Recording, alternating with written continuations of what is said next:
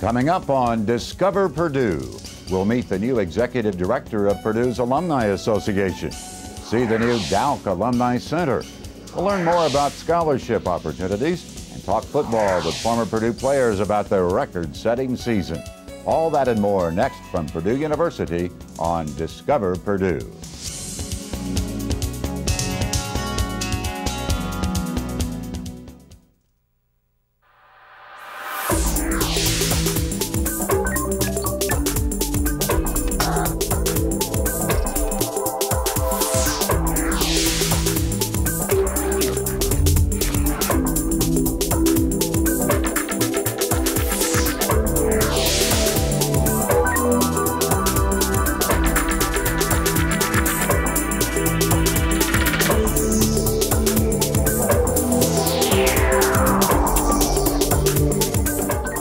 Welcome to Discover Purdue. Hi everybody, I'm Mike Pickett. This is my co-host, Tangra Brogy, and our guests on the program this week are the Executive Director of the Purdue Alumni Association, Todd Coleman, and 3 football players who enjoyed a lot of success in 2004.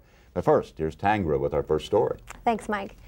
Each week on this program, we bring you up to date on one of the many construction or renovation projects at Purdue. Today, Brandy Parisi has a report about one of those projects that is already finished. The Dick and Sandy Dowk Alumni Center was completed and dedicated within the last year after being funded entirely with private gifts. It is a $16 million building designed as a showcase for Purdue achievements and a home to the Purdue Alumni Association and University Development Office. Coming home now has a new meaning for Purdue alumni returning to campus.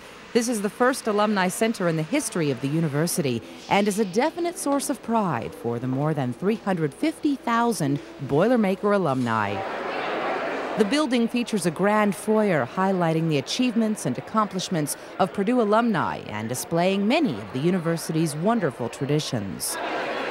The building is located at the intersection of Wood and Grant Streets in West Lafayette and is open to the public Monday through Friday, 8 a.m. to 5 p.m. Joining me now is Todd Coleman, the new Executive Director of the Purdue Alumni Association, which is one of the tenants in that beautiful new building we have just seen. Todd, welcome to our program. Thanks. It's great to be here, Tanya. Great to have you. Now, you are relatively new to Purdue, but I understand you're not new to advancement. Tell us a little bit about where you've been and what brought you here.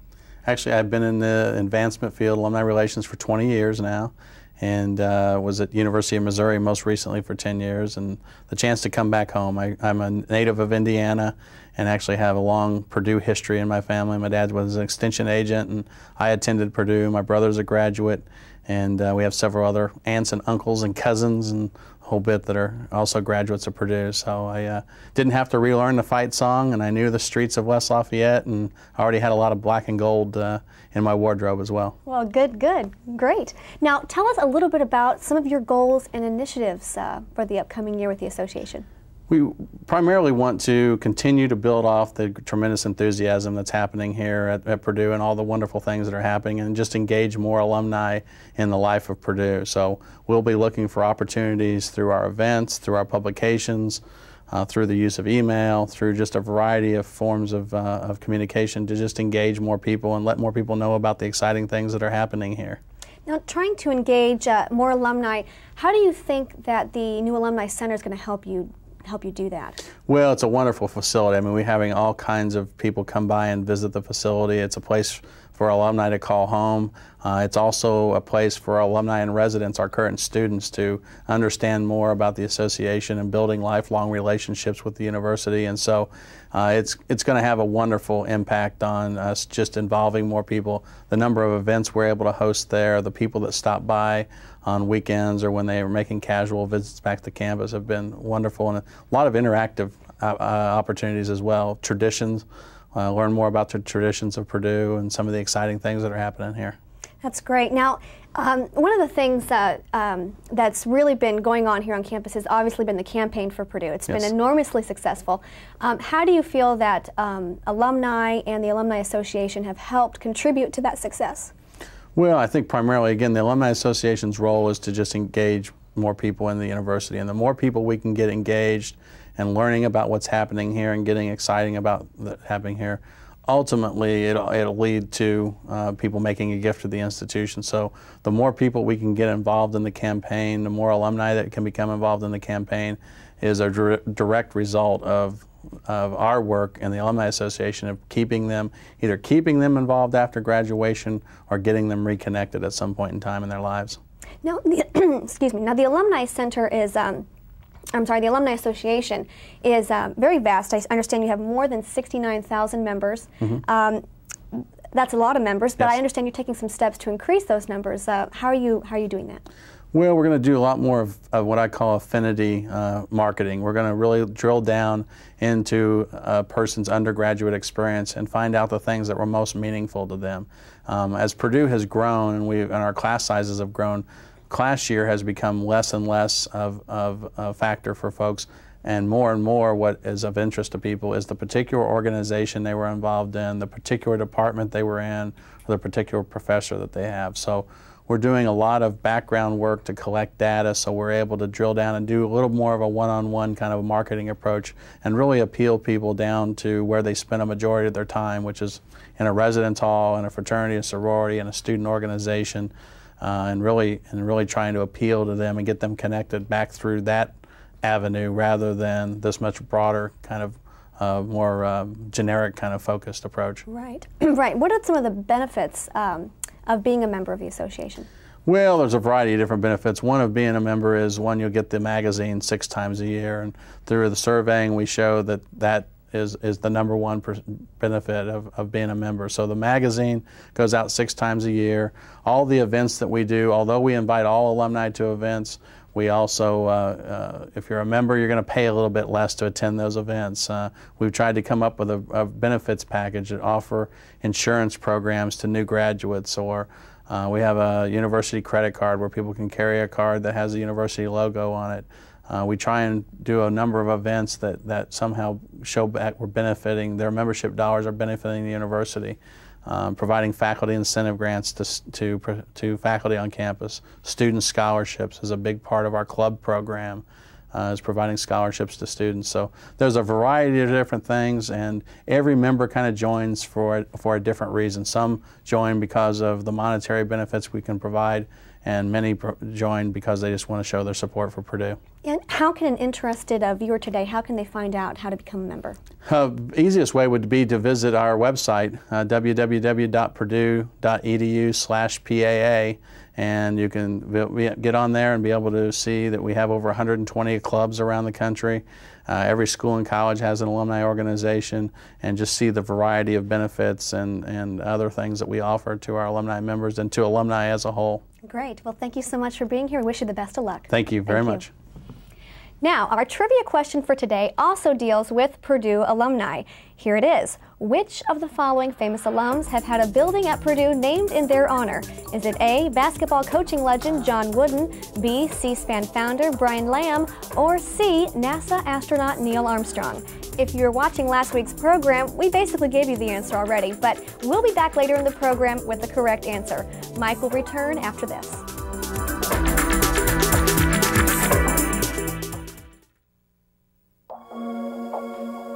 What if there were a place where people still believe they can change the world, where creativity guides technology, and where ideas are created and challenged every single day?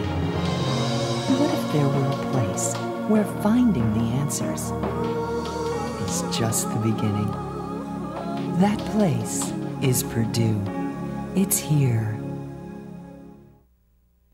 Opportunities for scholarships at Purdue have increased considerably in recent years, including a program which selects one deserving high school student from each county of Indiana. Here's Brandy Parisi. Purdue University began a new scholarship program in fall 2004 that focuses on Indiana students who've endured personal hardships as well as high financial need. The Opportunity Award program was initiated by Purdue President Martin Jischke. There are young people in every county of Indiana who are well qualified to study at Purdue, but obstacles stand in the way. We are sweeping these obstacles away by offering a privately funded Purdue Opportunity Award to one student from every county in the state every year. This program provides a total financial aid package for 1 year and additional support for a second year. Program coordinator Sarah Helm says the recipients gather monthly for social activities and to learn how to succeed in college. The more that you can stay on top of things as you're going through, the more that can eliminate the cramming situation. We really work very hard for them to feel welcome and connected here to Purdue University, and also give them opportunities to start building relationships with one another and make lifelong friendships. All the nights free. The scholars have faced a variety of difficulties in their young lives. Some students have battled the hardship of being in a single-parent family. Many of these students worked 3 or 4 jobs in addition to going to high school full-time. A lot of these students have either had a very sick parent or sibling in which they might have had to help take care of. Perhaps even that parent and sibling passed away. Qu'est-ce qui se passe dans l'histoire? Brittany Shively's mother died during childbirth, leaving her to help raise 2 younger siblings. I definitely think it's made me a stronger person. It forced me to grow up a little bit faster and realize what the important things are in life and what I really needed to focus on. And it's made me want to do even better in school because I know that's what she would have wanted me to do. 24.8. Tung Ho struggled with learning English when he and his mother first got here from Vietnam. When he was in high school, his mother was injured in a car accident. She had 2 surgeries on her elbow and arm, so I had to take care of all the medical documents and take her to a doctor. Tung says the scholarship has allowed him to focus on his studies rather than financial worries. And it also provides you a feeling that there's someone there for you and someone cares. But in what other ways might you want to get at the data? While growing up, Darren Hines and his sister had to cope with their mother suffering from schizophrenia. She was really sick, while she had schizophrenia, so we had to take care of her, make sure that she took her medicine, make sure she went to the doctor. And you've already done that. All of the Opportunity Award recipients are extremely grateful. I wouldn't have thought that I had a chance to go to college without this award, at least at Purdue. Had I not got the scholarship, it probably would have been a lot harder for me to come, and I may actually have had to wait a year and then come. Starting in fall 2005, recipients will get the additional benefit of having past recipients serve as their mentors. We want to give the recipients next fall an opportunity to really have that mentor in their lives to help and guide them and give them support throughout their first year. The Purdue Opportunity Awards are designed to change lives forever and for the better. The Purdue Opportunity Awards are designed to help dreams come true.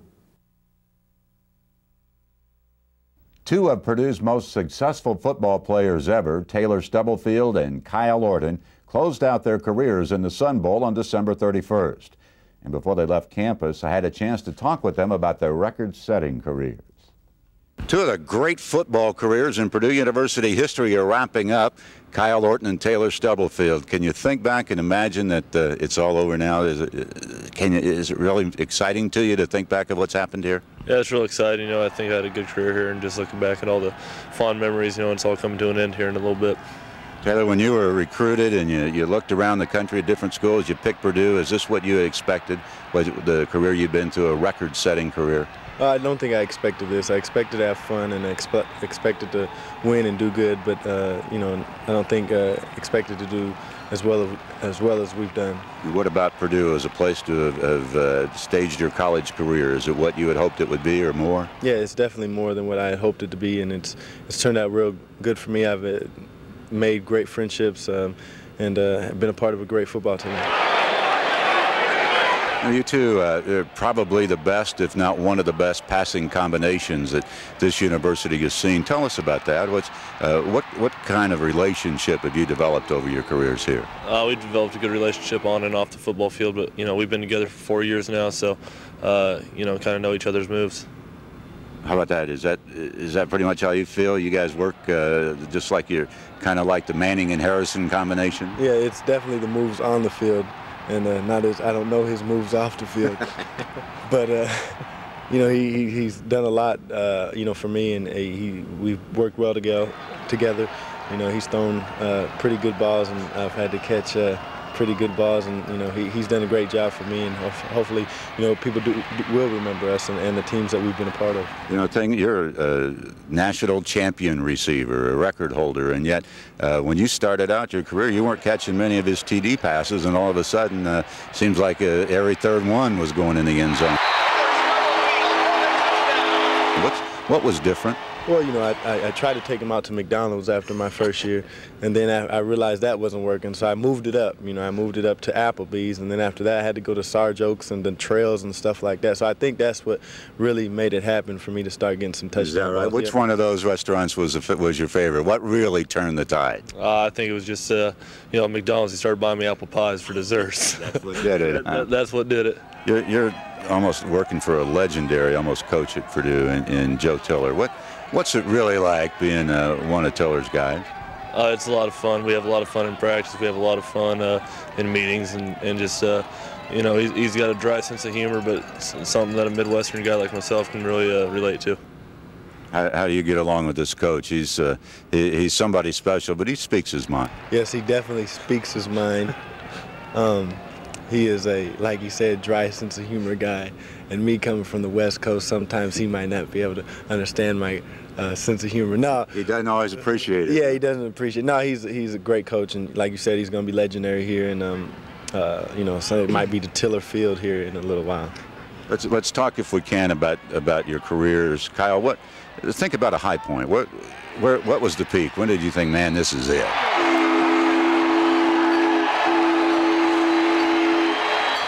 Probably the win up at Notre Dame this year. You know, we were really clicking and just played great football, and everything was going good for us then. So that's probably my high point in my career. What about you, Taylor? What's the big moment? Yeah, definitely as a team aspect, our win or our 5-game win streak, and especially the win up at Notre Dame. We played well, national TV every week, and we performed well. Where you know Kyle was at the top of the Heisman list, and he was throwing great. Our team was doing great.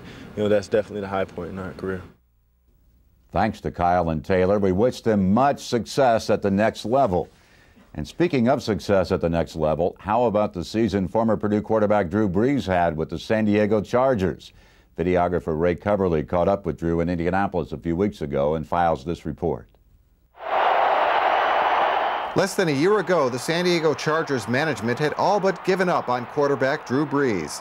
He had thrown more interceptions than touchdown passes and was blamed, criticized, and even benched while the team was losing 12 of its 16 games. Management used its first-round draft pick to bring in another quarterback and signed him to a $40 million contract. Brees appeared to be on his way out, but the former Maxwell Trophy winner and two-time Heisman finalist, who led Purdue to its first Rose Bowl in 34 years in 2001, had other ideas. But the big thing, it was just an attitude, you know. It was like, well, hey, what am I going to do? Am I going to sit around and let somebody take my job, or am I going to show them what I'm all about? So I decided to show them what I'm all about. I think last year was just something that it's one of those seasons you have to go through in order to make yourself a better player and a better person. And I think we all grew and learned and matured and learned from that time. And you know, honestly, coming into the season, we expected to be in the position we are right now. We expect to be going to the playoffs and fighting for a Super Bowl championship. We're not surprised with where we are right now, but we understand, you know, we still have a lot of work ahead of us, and just got to keep going. Drew led the Chargers to an amazing turnaround in 2004 with a 12-4 record, a divisional championship, a playoff appearance for the first time in 9 years, and a near upset of the Indianapolis Colts in the RCA Dome. His head coach, Marty Schottenheimer, was impressed. He's a remarkable competitor and has provided great leadership as well as great performance for us this year. There were moments that I thought it was Peyton Manning. I mean, it was like Peyton does. You know, he comes up and he's patient, and that clock is going down to 5, 4. Then are we going to get him? And boom, the ball gets snapped. I mean, it was terrific. Brees was named to the All-Pro team and is the NFL Comeback Player of the Year for 2004, finishing with nearly 3,500 yards, passing for 29 touchdowns against just 9 interceptions, and completing nearly 2/3 of his passes. Running back LaDainian Tomlinson praises his teammate. He spent countless hours, you know, in the film room, out there on the football field, with his receivers, and you know, getting that timing down. getting a really special bond that they're building together. He spent countless hours like that in the off season. So I think just, that has paid off for him. I always had confidence in Drew. I've been behind him, forever, since we got here. So I always had the confidence in him. There was no doubt in my mind that if he put his mind to it, he would be starting at this point in time. And speaking of past Boilermakers leads us to our next story. Just how did Purdue get its nickname? Associate Athletics Director Jay Cooperrider has the answer. Boilermakers, as unique a nickname as you'll find for a sports team and university. For more than a century, the name has been attached to Purdue sports teams, and by extension, anyone who bleeds black and old gold likes to be known as a Boilermaker. But where did the name come from? One dictionary definition is a combination of beer and whiskey. The other, a worker who makes, assembles, or repairs boilers. Our research points to the latter. Football took hold at Purdue in 1887, when Purdue played one game, a loss to Butler. By 1891, Purdue had begun administering blistering defeats to Wabash College, DePauw, Butler, and most other teams it played. This success prompted more than a bit of name-calling, and that's how the Boilermakers got their name. Most people have heard the traditional tale of the birth of the Boilermakers. It goes that Purdue defeated Wabash College in 1889, and that local newspapers in Crawfordsville didn't take the defeat well. Another version of the origin of the Boilermakers states that in the late 1880s, workers from the Monon shops in Lafayette were recruited to beef up the Purdue team. Both of those versions are mistaken. You see, the maintenance shops of the Monon Railroad, the remnants of which are behind me on Lafayette's north side, weren't even in operation until 1895. And that was several years after the Purdue football team was being called Boilermakers in newspaper accounts. Our research shows that part of the explanation is right, that it came in the form of a newspaper account of a Purdue-Wabash game. But it wasn't in 1889, as the traditional story claims. That year, Purdue defeated Wabash 18-4, and the Crawfordsville papers were something less than congratulatory toward the visiting victors. Back then, newspapers took sides and took great pride in standing by the home team and sticking it to the visitors. Witness these words from a November 1889 edition of the Crawfordsville Review. Wabash was defeated, not in a game of football played with science, but by slugging. And as they do not profess to be sluggers, rail splitters, hayseeds, and pumpkin shuckers, they give up with good grace. This is the newspaper article generally credited with first applying the label Boilermakers. But there's one problem with that. The term Boilermaker is nowhere to be found in the article. As we inspected newspaper accounts of Purdue football games after the 1889 victory over Wabash, we found the name began showing up everywhere late in the 1891 season and into 1892. One particular account, in the Lafayette Sunday Times of early November 1891, gave us a singular clue. The story, in a rather taunting tone, told of Crawfordsville newspaper coverage of the Purdue-Wabash game of the week before. It went, "As everyone knows, Purdue went down to Wabash last Saturday and defeated their 11. The Crawfordsville papers have not yet gotten over it. The only recourse they have is to claim that we beat their scientific men by brute force. Our players are characterized as coal heavers, boilermakers, and stevedores." The week before, the Crawfordsville Daily Journal reported, "Those big fellows from Purdue know how to play football as well as pound rivets into boilers, and will easily walk away with the state championship." Another Crawfordsville paper, the Argus News, described, quote, "the game between the Herculean wearers of the black and gold and the light though plucky supporters of the crimson." That account appeared beneath a headline that ended our search for the birth of the Purdue nickname. Under the words "slaughter of innocents," the Argus News told its readers that Wabash College was snowed completely under by the burly Boilermakers from Purdue. We infer from this treatment that the unique term indeed first showed itself in the Crawfordsville Argus News in October 1891. And while this answers part of the riddle of the birth of the Boilermakers, it only tells us the when and the who, but not the why.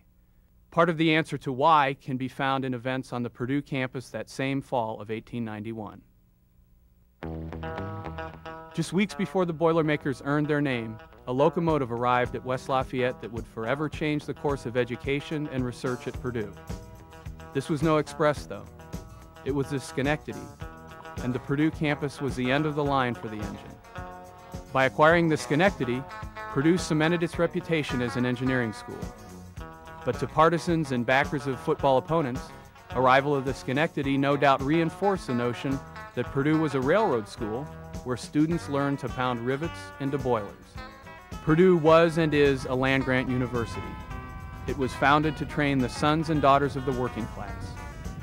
Wabash College, on the other hand, was and is known as Athens on the Wabash. Founded in 1832, Wabash was the institution where the highborn received a classical education. So in a way, the Boilermakers sobriquet hurled by that Crawfordsville newspaper in 1891 was as much a symptom of age-old class warfare as fierce boosterism. The moniker was offered as a put-down, but when all was said and done, it was accurate. Purdue indeed in the early 1890s was training young men to be Boilermakers. So there you have it. The birth of the Boilermakers. It's a nickname rooted in the noble, sweaty work of the laborer, an insult hurled as a dying gasp by the backers of a vanquished foe. Finally, we asked you earlier in the program, which of the following famous alums have had a building at Purdue named in his honor? Is it A, basketball coaching legend John Wooden, B, C-SPAN founder Brian Lamb, or is it C, NASA astronaut Neil Armstrong? Well, that should be pretty easy for anyone who watched last week's program. The answer is C, Neil Armstrong, for whom the new Millennium Engineering Building will be named. Great to know. Thanks for joining us today, and make sure you tune in next week and every week through early April to discover Purdue. So long.